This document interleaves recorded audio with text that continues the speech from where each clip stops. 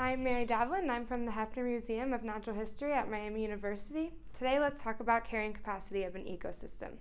Let's pretend that I'm a bass in the pond behind me.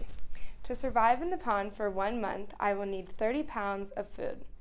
If we look at our food supply here, we can see that we have 4 pounds of frogs, 6 pounds of insects, 25 pounds of crayfish, 4 pounds of lizards, 8 pounds of snakes, 6 pounds of minnows, 20 pounds of bluegills, and 4 pounds of frogs.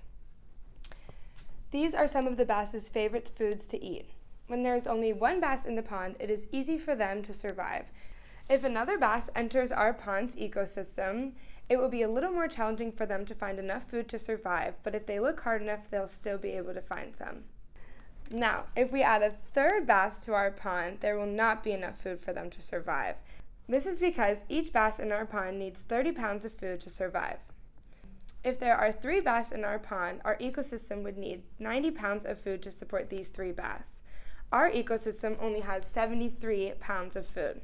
Since our pond can no longer support our bass population, the population will begin to decrease. Our number of resources always stays the same, so as the number of bass increase, our resources are used up more quickly. Now, let's do another scenario. Suppose that our pond gets polluted because of fertilizer, runoff, or litter. The pollution in our water is harmful to many organisms in our pond. Let's say that our populations of bluegills and crayfish decrease from 25 pounds to 5 and 20 pounds to 5.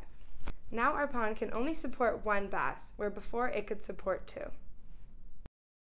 Carrying capacity is the maximum number of species that an ecosystem can sustain. In nature, every population has a carrying capacity. This can be limited by environmental factors like food, shelter, water, disease, available land, ability to reproduce, predators, weather, and many more. If the needs of an organism are not met, or when the species is over their carrying capacity, the population will decrease. When an ecosystem is below their carrying capacity, there is little resource competition, so the population will continue to increase. When an ecosystem is above its carrying capacity, there is an intense resource competition, resource availability is low, and the population will start to decrease.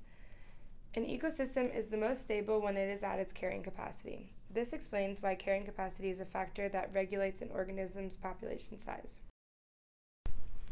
Thanks for spending time with me learning about carrying capacity. This video supplements some of the Hefner Museum Discovery Trunks education kits you may check out for use. See the website miamioh.edu/Hefner Museum for more information.